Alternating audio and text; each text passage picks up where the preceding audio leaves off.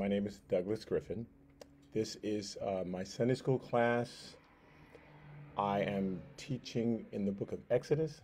Oh, today's March 26, 2023. Uh, we've been going through the Bible, started in Genesis a couple years ago. We're in Exodus chapter 15, where God is on Mount Sinai explaining all of his commandments to the people. And today in chapter 15, let's see how let me do that. There we go. We're starting I made that up.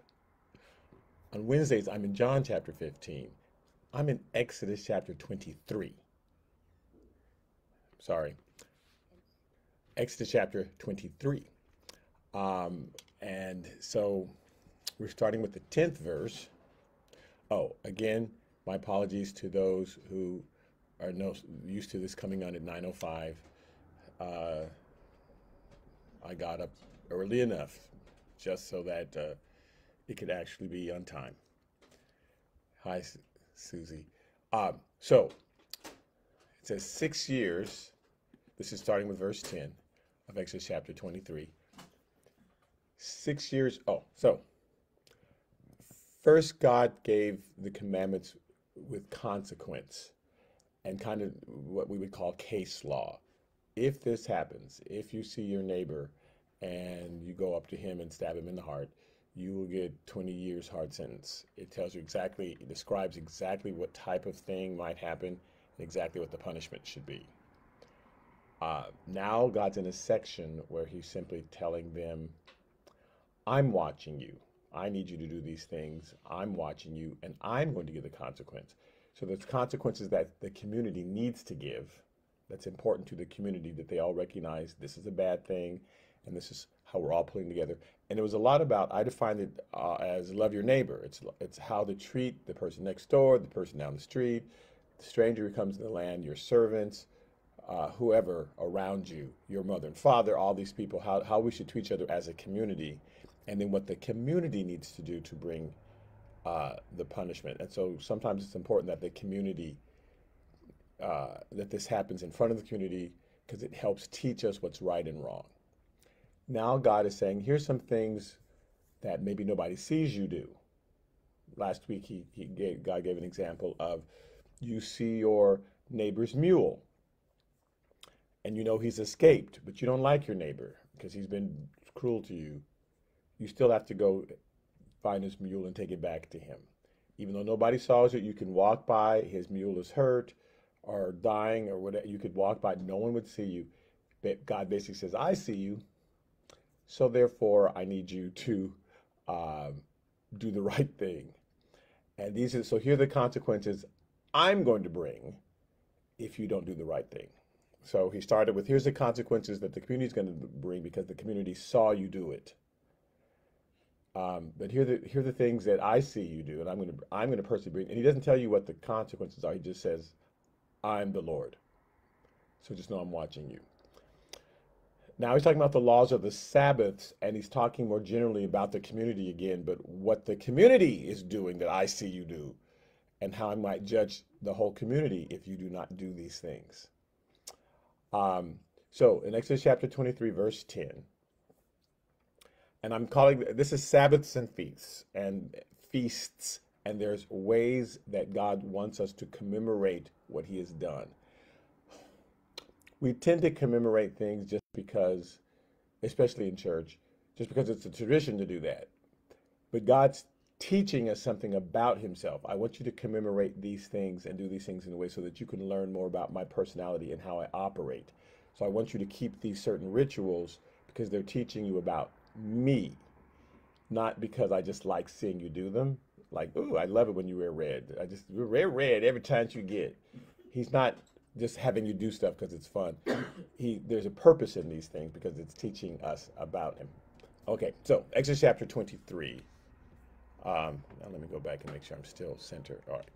Exodus chapter 23, verse 10 says, 6 years you shall sow your land and gather in its produce. And 99% of the people there are farmers. That's how they're eating. Back in the day when you didn't go to the grocery store, everybody grew their own groceries. And so, how successful you were at sowing and reaping and paying attention to the flock often determine your success in life. If you were very diligent and you took care of the land, and then you'd have a lot of crop. If you were lazy, then you didn't have much crop, and then you weren't able to pay your bills. And okay, so 6 years you shall sow your land and gather in its produce. But the seventh year you shall let it rest and lie fallow. Don't do anything to it, period. That the poor of your people may eat, and what they leave, the beasts of the fields may eat. In like manner you shall do with your vineyard and your olive grove. So not just the crop, not just the wheat, but also your grapes, your olive grove. And again, the purpose is they're going to be poor. They're going to be people who make mistakes or who've been disadvantaged in some way. So either it was not their fault or it was their fault. Either way, God says, let them don't take in the produce. Don't even take it in. It's not like, well, you mean I can't plant? No, don't do anything. Just whatever is there, allow the poor to come because God's concerned about them. And if they lose hope and the poor think, I'm never going to catch up, God's aware that that makes them more destitute. That makes them more of a burden on society. So that he wants them to know that they have hope. If you want to change them, they can't think, I'll never have anything again. I'm just going to be, because I'll just go live on the street and just let my life go to waste. So the seventh year you shall let it rest and lie fallow, that the poor of your people may eat. Now, he goes into more detail in Leviticus. So it's Genesis, Exodus, Leviticus. We're going to get to Leviticus, where God goes into more detail because he constructs the tabernacle in Leviticus, and he tells them very specifically each law that the priest is supposed to administer and why, etc. So we'll get to Leviticus in a couple years. In Leviticus chapter 25, verse 1 through 6. And the Lord spoke, no, verse 1 through 3. I made that up. Let me put a 3 there. And the Lord spoke to Moses on Mount Sinai, saying, speak to the children of Israel and say to them, when you come into the land which I gave you, then the land shall keep a Sabbath to the Lord. So the land needs to have a Sabbath. And he'd mentioned this before in the first 10 commandments. On the sixth day, I rested from my labor, so you need to rest from your labor. And you make that day holy in that you only do what I tell you to do in that day. It's not a day where you do nothing. You just sit and stare. But you don't worry about, I've got to plan. I've got to do, give yourself a rest because that's a sign of faith that you're believing God's going to take care of you that day. Now, you know he's been taking care of you, but you think, well, he took care of me because I did all this stuff. I need a day where you don't do anything, only what I tell you. So he's trying to establish a certain principle, trying to teach them faith. Now he says, I need this land to have a Sabbath where you trust me on the seventh year and you don't do anything. Speak to the children of Israel and say to them, when you come to the land which I give you, then the land shall keep a Sabbath to the Lord. By the way, there's a scientific principle that the land has to, if you just keep parching the land and it just goes dry after a while, and so you're really supposed to give it rest, but we'd all be too panicked to do. No, I can't. We got to keep, and then we wonder why certain things just go barren after a while. Okay, so verse 3, 6 years you shall sow your field, and 6 years you shall prune your vineyard and gather its fruit. But in the seventh year there shall be a Sabbath of solemn rest for the land, a Sabbath to the Lord. You shall neither sow your field nor prune your vineyard. What grows of its own accord of your harvest you shall not reap, nor gather the grapes of your untended vine, for it is a year of rest for the land. And he's basically saying, he says in a different place, what I give you in the sixth year will be enough. So you don't have to worry about it. Leviticus 25, verse 18. So you shall observe my statutes and keep my judgments and perform them, and you will dwell in the land in safety. Meaning if you don't, you won't dwell in safety. Then the land will yield its fruit, and you will eat your fill and dwell there in safety. And if you say, well, what shall we eat in the seventh year, since we shall not sow nor gather in our produce? Then I will command my blessings on you in the sixth year, and it will bring forth produce enough for 3 years. So it'll cover you in the sixth year, cover you in the seventh year, cover you in the eighth year. So you'll have not only enough for the sixth year, but the seventh, eighth, and ninth. Okay, for 3 years. And you shall sow in the eighth year and eat old produce until the ninth year, meaning old produce from the sixth. Even though you're sowing in the eighth, you can keep sowing. You're going to still have an abundance left over from year 6. And you'll eat old produce until the ninth year. Until its produce comes in, you shall eat of the old harvest. Because you're saying, but in the if I don't sow for a year in the 7th year, in the 8th year, now I'm sowing, I have to wait the entire year for the produce to come in. So I'm sowing in March. I have to wait till October for the produce to come in. He says, don't worry. What I give you in the 6th year will cover your 7, it'll cover your 8, it'll cover your 9. Don't even worry. So you should eat of the old produce until the 9th year, until its produce comes in, and you shall eat of the old harvest.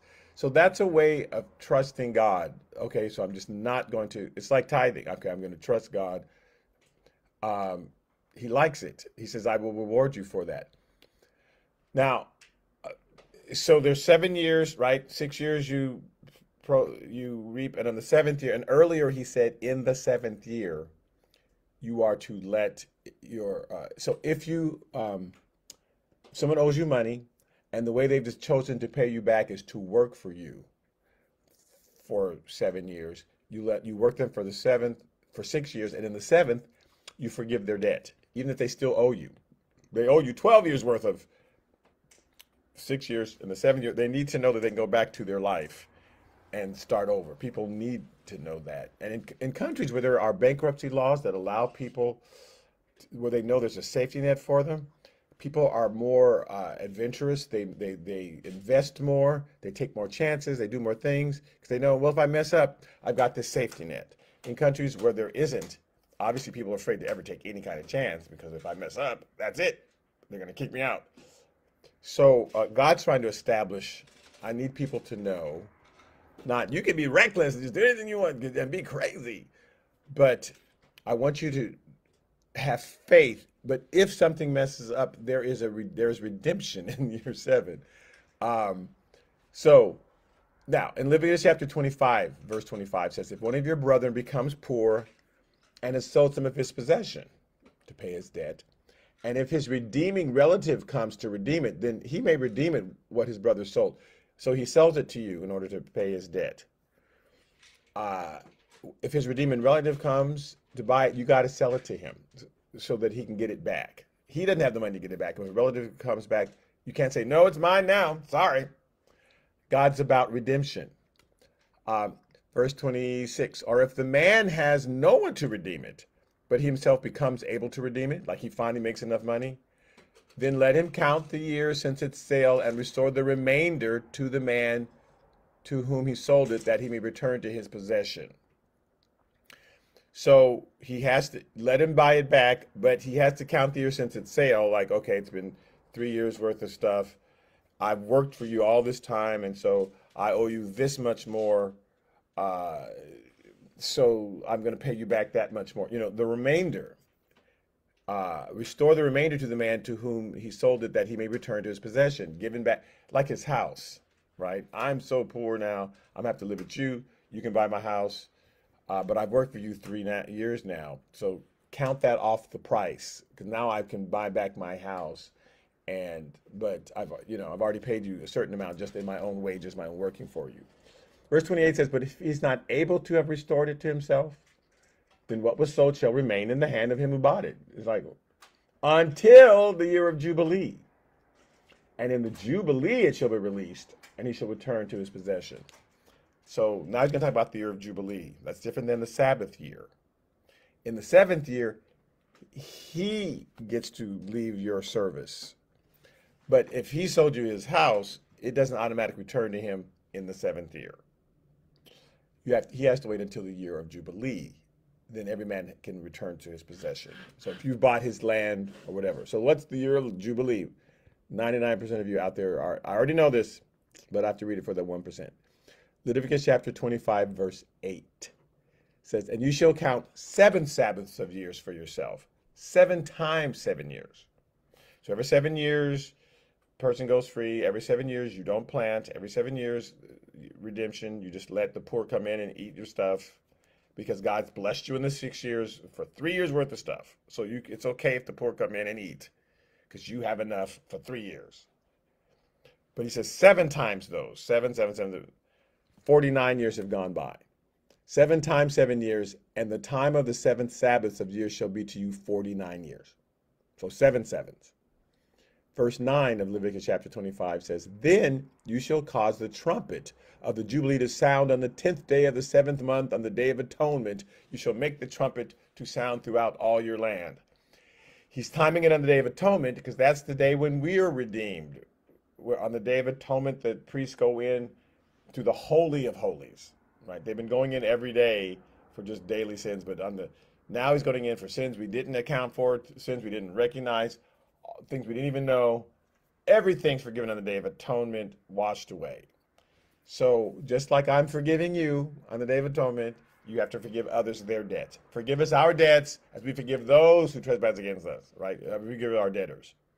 So just like I'm doing to you, you have to do to other people. If you don't, Jesus says, neither I won't forgive yours, then I'll let consequences come on you. Because I invented sowing and reaping, God is saying. So if you sow mercy, you'll get back mercy. If you sow judgment, you get back judgment. You can't even be shocked. Why is everybody judging me? Because you judge. Why is nobody speaking to me? Because you don't speak to anybody. Why is everybody yelling at me? Because you yell. So what you put out comes back. Again, one crazy person may run up and grab you. That doesn't mean that you grab everybody. But in general, if everybody's doing something back to you, you got to look at yourself and say, well, I must be putting that out because everybody's bringing that back to me. Okay, so then you shall cause the trumpet jubilee to sound on the 10th day of the 7th month, on the Day of Atonement. You shall make the trumpet to sound throughout all your land. And you shall consecrate the 50th year. So 6 years, 7 years. 6 years on the 7th jubilee. So even on the 49th year, there's a Sabbath rest. And then I'm giving you an extra year on the 50th year. Here's what's going to happen. You shall consecrate the 50th and proclaim liberty throughout all the land to all its inhabitants. It shall be a jubilee for you, and each of you shall return to his possession, and each of you shall return to his family.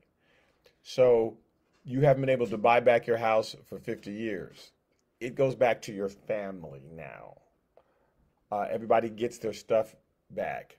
Yeah, but I rightfully bought it, but you shouldn't have. I want everybody to have their own stuff. And we hear stories today of people who were cheated out of things years ago, or stuff was taken from them, and people are restoring it. Here, you get to, this was wrongfully taken from you. We put you in a Japanese internment camp and took your house from you. We're going to give you that house back. We wrongfully did that. We said no blacks can own any land in Manhattan Beach, which happened. So we're just going to take your land from you. Okay, we're giving it back. So that's not some horrible liberal thing or something. God's, however it was taken, and in these cases, because you couldn't pay your debt. That's why it was taken. 50 years, give it back, because people need to be able to start again.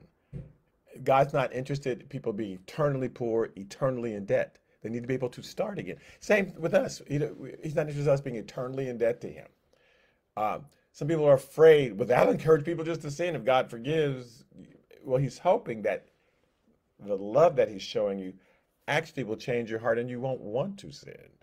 But thinking that you're just going to be constantly in debt to God, that God hates you, that's certainly going to keep you on the street. That's going to keep the people who are eternally depressed. They see no hope for their lives. They're just drinking themselves to death. They're just wasting away because they have lost all hope of any redemption. You can bring them in for a day and they'll go right back out the street because they just don't believe it's going to work anymore. God knows in his principles, we can't live like that. We have to know that there's some redemption, that ultimately we're forgiven, that we're not just going to get hit over the head again for the same sin over and over and over and over again. There's got to be some redemption. So that's why God says, as far as the east is from the west, have I forgiven your sin. Don't worry about it, because that's going to help you move on into a more full life, as opposed to always thinking God's angry at us. That's going to keep us depressed, and that keeps people sinning. Just 1 second. Oh, hi. So, excuse me. So, and you shall consecrate, this is verse 10, you shall consecrate the 50th year, and proclaim liberty throughout all the land to all its inhabitants. It shall be a jubilee for you, and each of you shall return to his possession, and each of you shall return to his family. Verse 11. That 50th year shall be a jubilee to you. In it you shall neither sow nor reap what grows of its own accord, nor gather the grapes of your untended vine. So I will give you enough in year 48, because in 49 you can't do it, because that's a 7 year. That's why I'm giving you enough in the 6th year to cover 3 years. Don't even do it in the year of Jubilee. Well, who's it for then? For it's a Jubilee, it shall be holy to you. You shall eat its produce from the field that I previously given you. In this year of Jubilee, each of you shall return to his possession, and all of you open your doors to the poor. So you've been poor for a long time. Now you got your house back. Don't even you eat what's on your land. To those who have nothing for a year. And that will encourage them. They'll go out and do good, and they'll become successful parts of society. Now, these rules, God's saying, I'm not going to tell you what the punishment is if you don't follow it. I'm just telling you, you better follow them. So I told you specifically what the community should do. But now I'm giving you rules. I see what you're doing. No one else saw you sneak out in your land and start eating some grapes. No one else saw you come in the middle of the night and start planting. But I see you. So I'm going to give you the consequence for your actions if you do not do what I said. In Ezekiel chapter 20, verse 11, it says, and I gave them my statutes and I showed them my judgments, which if a man does, he shall live by them. Moreover, I also gave them my Sabbaths to be a sign between me and them, that they might know that I am the Lord who sanctifies them. So I'm doing this so they get me. I want you to understand me, and that I'm the one helping you. I'm the one blessing you. So I want them to do nothing on the Sabbath other than whatever I tell them to do. Yet, verse 13 of Ezekiel 20, yet the house of Israel rebelled against me in the wilderness. They did not walk in my statutes. They despise my judgments, which if a man does, he shall live by them. That's my rule. If you're gonna do this, you got to live by it. You don't get to do it whenever you feel like it and then not doing it today. I'm going to do it tomorrow, but I'm not going to do it. If you buy in, you got to buy in all the way. And they greatly defiled my Sabbaths. Then I said I would pour out my fury on them in the wilderness to consume them, which I did. So in the wilderness, they weren't listening to me. So that's why that group never entered into the promised land, because in the wilderness, they didn't do what I said. And they had just come out of Egypt. They had just seen the Red Sea part. They had just seen all these things happen. So, again, this is about faith. There's a reason to take these Sabbaths. There's a reason to do these things, because we have to show God we believe, so we can be generous. It's okay to be generous, because if you're generous, I'll repay you. The Bible says, right? Now, he gave them, you're supposed to, every 7 years, let the land grow fallow. They didn't do that. Even once they got to the promised land, because they were afraid. I better sow that 7th year, because what if God doesn't come through? And that's where our worry stems from. What if God doesn't come through? Jeremiah chapter 25, verse 11.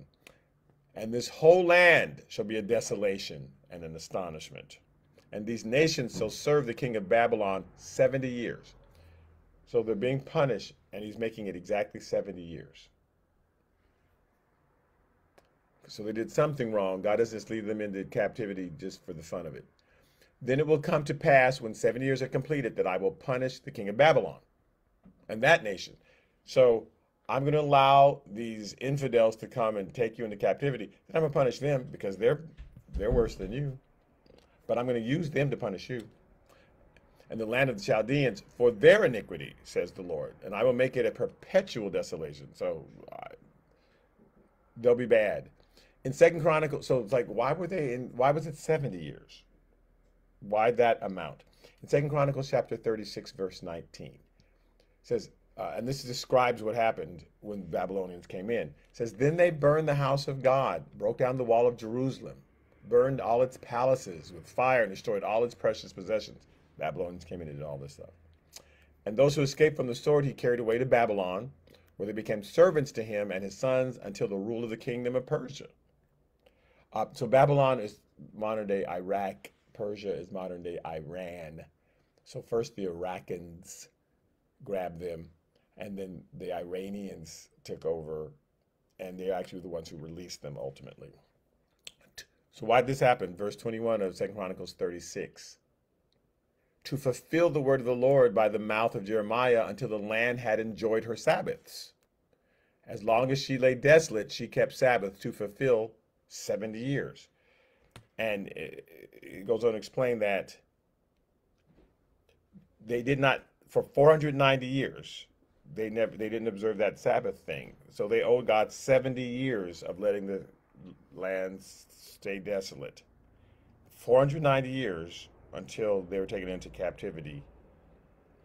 For that 70 times that they did not observe that seventh year. They planted because they were scared. We got to plant it this year.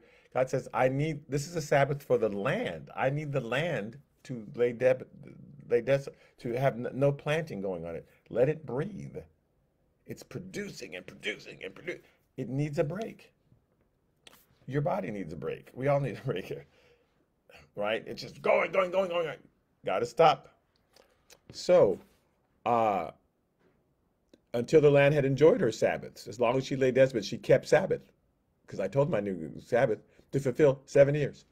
So for 490 years they didn't do it. So it's like, you owe me for 70 years of the land, just like, so I'm going to take you off the land, because they could have come in and occupied the land they were in. They still would have been planting. Nope, I got to take you away from the land so that for 7 years it can just lie still and get its rest. Okay, back to Exodus chapter 23. So again, God says, I'll bring the punishment if you don't observe these.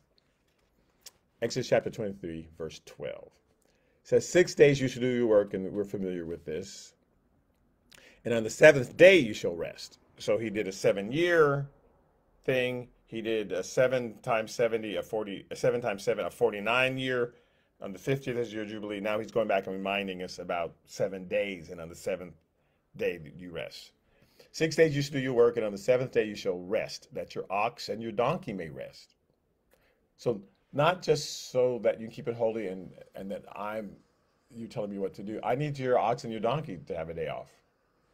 And the son of your female servant, because I know that your female servant, you're not making her plow in the field because you don't believe that women can do that.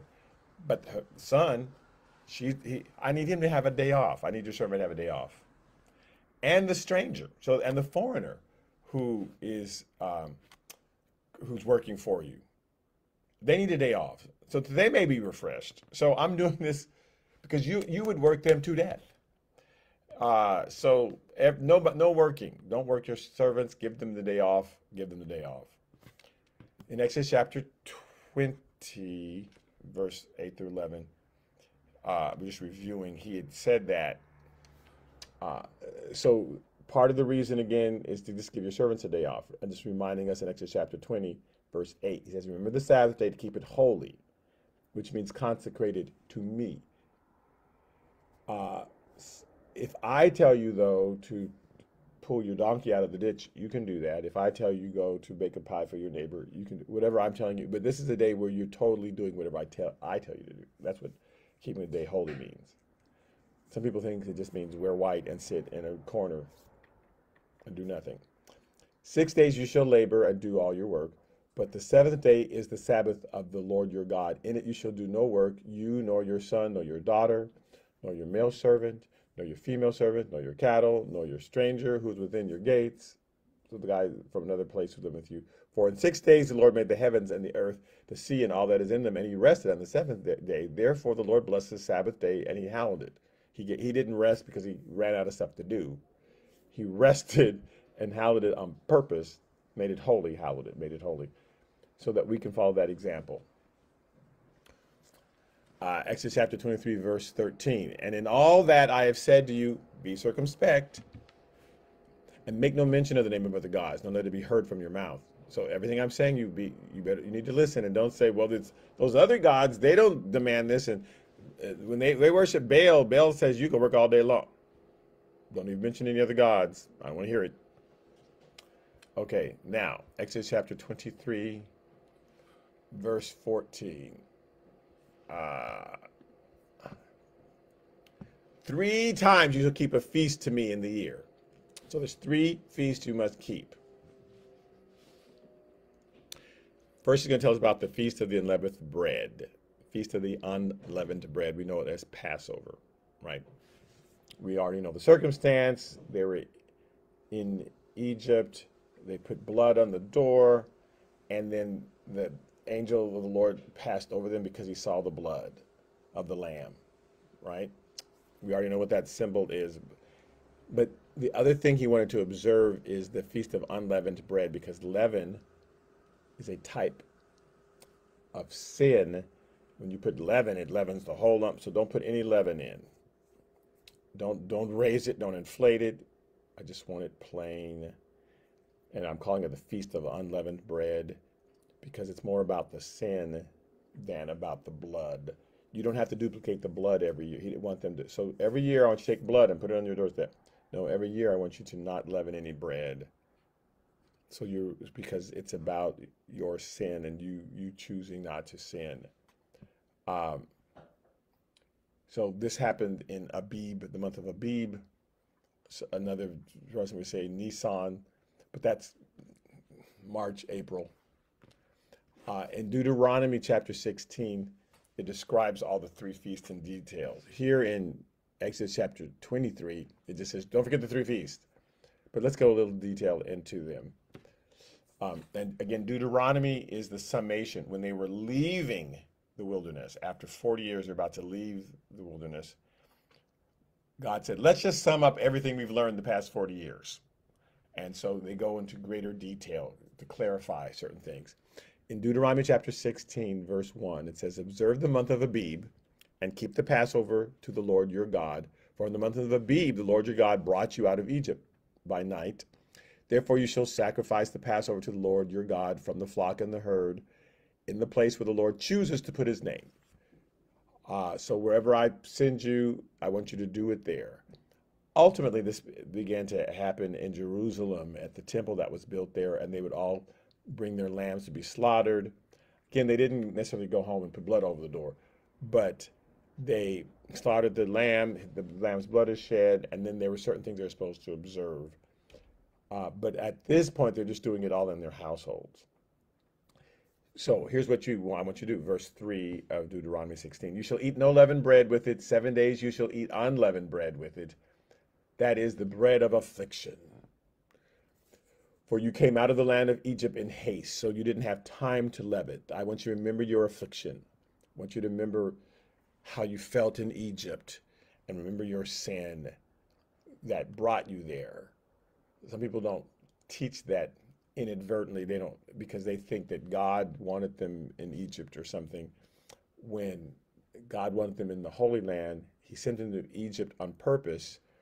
When he brought famine on the entire world, only Joseph was able to solve this for the world. Only Joseph knew in advance it was going to happen. And Egypt was the world center, and all the nations, surrounding nations, were going to come to Egypt and say, how did you guys know about this famine? How did you store up food for 7 years? Because Joseph, his God, told him. So God used that famine as advertisement for the children of Israel. And then they were supposed to go back, but they decided to stay in Egypt. So he says, so see how you were afflicted in Egypt? I want you to remember your affliction, remember your sin. I told you not to put any leaven in the bread. You had to leave in a hurry. You don't even have time to leaven it, and it represents your affliction, your mistake. Not, I want you to remember how people treated you bad. I want you to remember how you got in trouble because of your mistakes.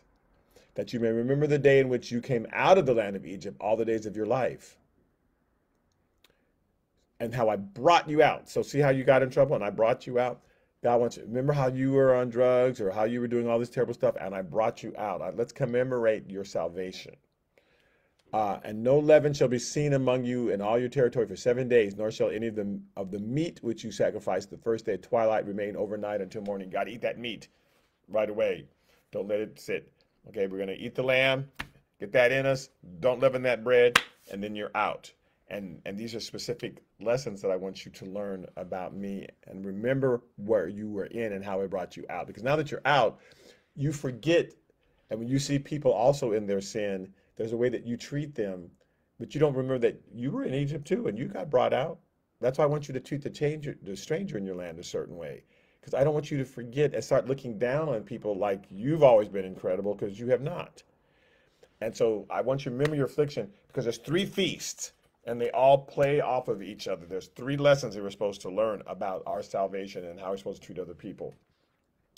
In verse 5 of Deuteronomy chapter 16, we're going into these details, is you may not sacrifice the Passover within any of your gates which the Lord your God gives you. But at the place where the Lord your God chooses to make his name abide, there you shall sacrifice the Passover twilight at the going down of the sun at the time you came out of Egypt. So it's got to be in the place where I'm sending you, then you can celebrate. So don't celebrate don't celebrate your salvation at the drug house. Oh, I'm saved. Are you? So don't do it where you want. Do it where I send you.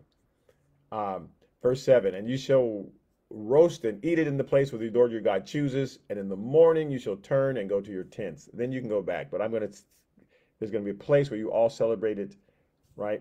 6 days you shall eat unleavened bread, and on the seventh day there shall be a sacred assembly to the Lord your God. You shall do no work on it. So at first they had to do it in their homes, but then he said, now do it at the tent. Then finally David built a tabernacle, or I'm going to give you a place to do it. They started in their home, but this is as they're leaving. As they're leaving, he says, now no longer do it in your homes. I'm going to give you a place to do it.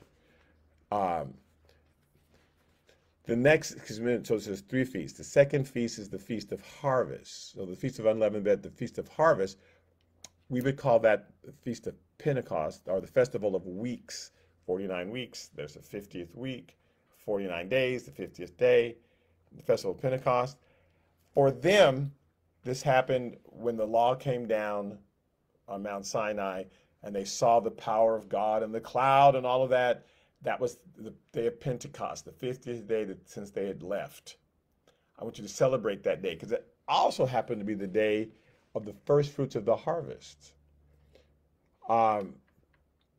It happens at the beginning of the summer in May when the wheat crop has been reaped, and so there's two things. I'm giving you the law, and I'm giving you the first. I'm coming down on the mountain, giving you my presence, offering you my presence, saving you, offering you my presence in your life on the same day that you the first fruits of it. This is when the wheat crop came up first. The other produce didn't happen until the fall. So in Deuteronomy chapter 16, he explains this starting in verse 9. It says, you shall count 7 weeks for yourself. Begin to count the 7 weeks from the time that you begin to put the sickle in the grain. So as soon as you plant, when the first harvest comes up, when the wheat harvest comes up, 49 weeks from that time to that. Then you shall keep the Feast of Weeks to the Lord your God with the tribute of a freewill offering from your hand, which you shall give as the Lord your God blesses you. You shall rejoice before the Lord your God, you and your son and your daughter, your male servant, your female servant, the Levite who's within your gates, the stranger, the fatherless, and the widow who are among you. Everybody rejoices at the place where the Lord your God chooses to make his name abide. And you shall remember that you were a slave in Egypt, and you should be careful to observe these statutes. So this was 50 days after you were in Egypt. I still want you to remember who you were and where you were, that you were in sin. But now I'm giving you my presence, my spirit, and the first fruits. Because you planted way back during Passover, you planted, or maybe even before Passover.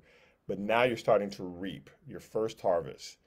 And so in the Bible corresponding, obviously Jesus died on Passover.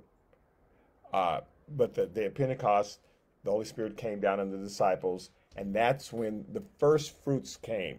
Those first several thousand, 2,000 to 4,000 people were saved on that day. That's the first fruits. Look how God's doing that. But then there's a third festival.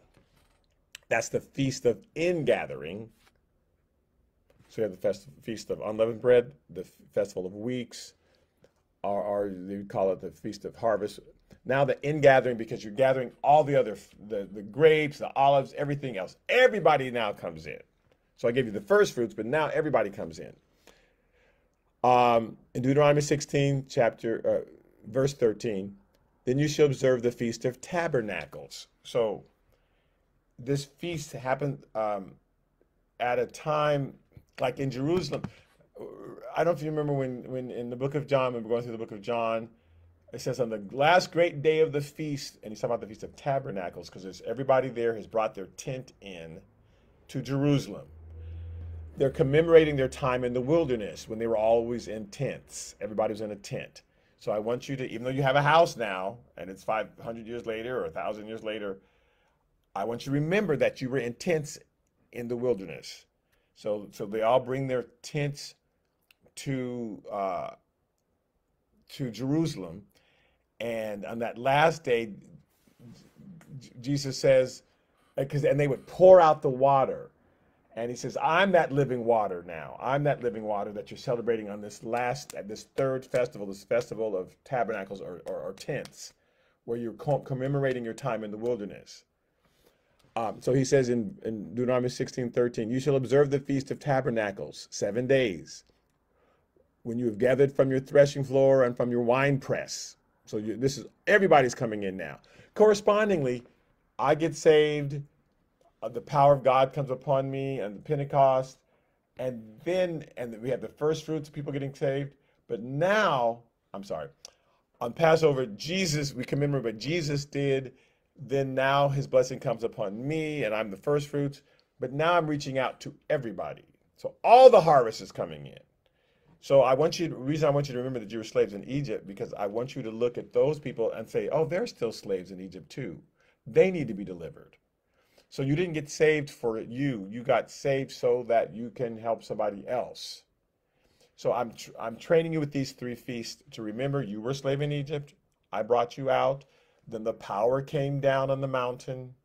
And now you're to go out and help other people at the same time, because I'm corresponding it to the planting, the first harvest, and then the ingathering of all the harvest. So first you got to plant the seed, then you see the first fruit spring up. But now all the harvest is ready to be brought in, and that's how you just look at your life in those 3 phases as far as salvation is confirmed. He planted the seed in my heart, then he poured out his spirit on me, and now he wants to be that river of living water flowing out to everybody else through me.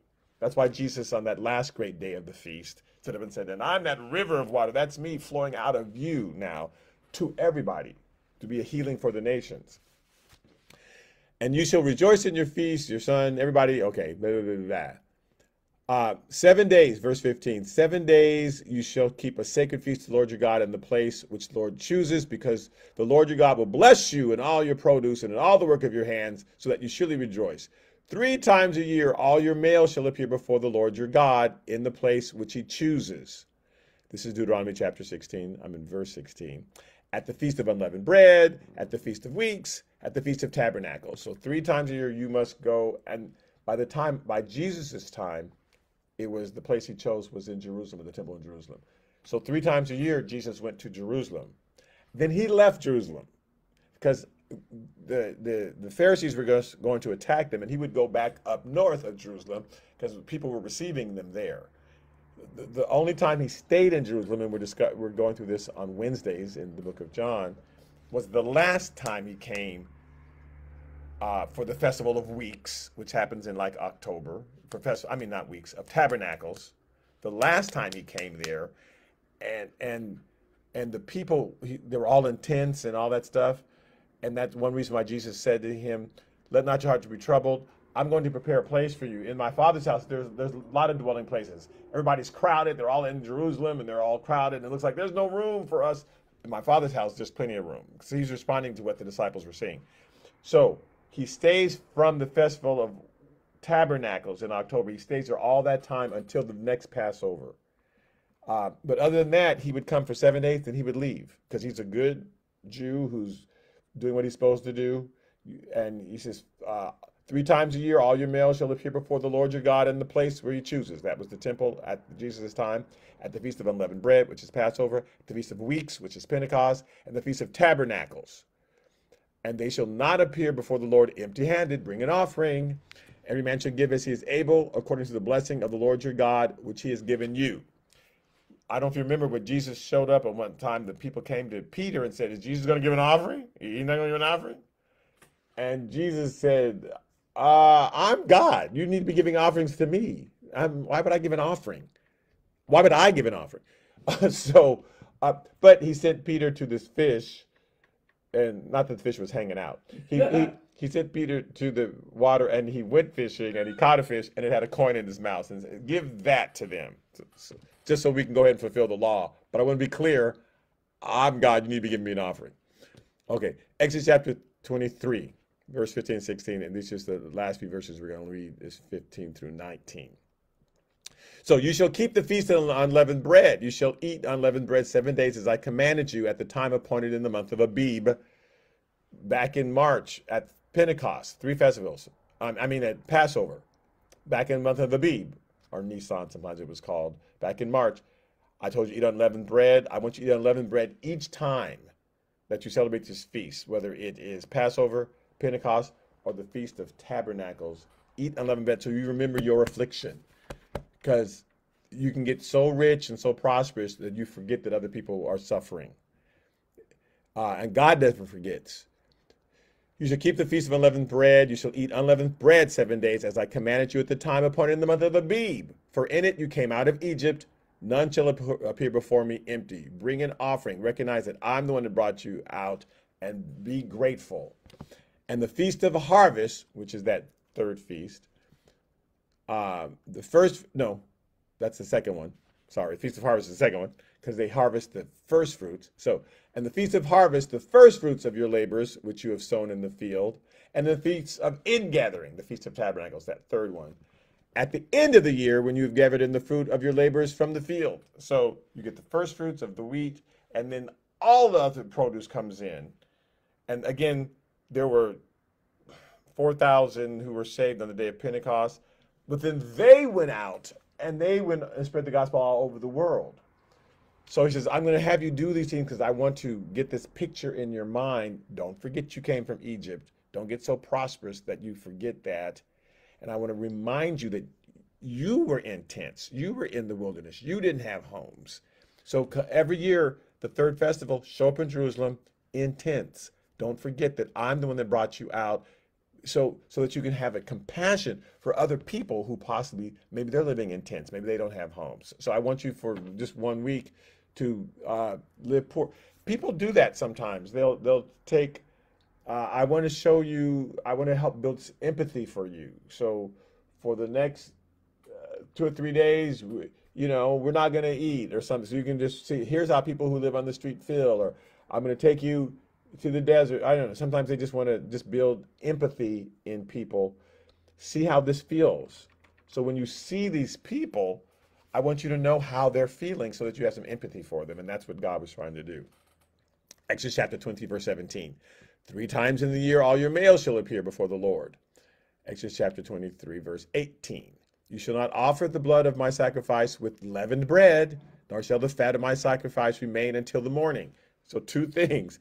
It's all got to be done. It's accomplishing 2 things. Do not leaven your bread. I want you to be aware of your sin. And the sacrifice has to be gone in a night, because Jesus was crucified and it was all accomplished in 1 moment. So I'm trying to teach you that the lamb must be consumed instantly, because and again, Jesus didn't linger. They took him immediately off the cross, right? And he was already accomplishing that work. I don't want it to linger into morning, so that you get this picture in your head. Yeah, that lamb must be gone instantly.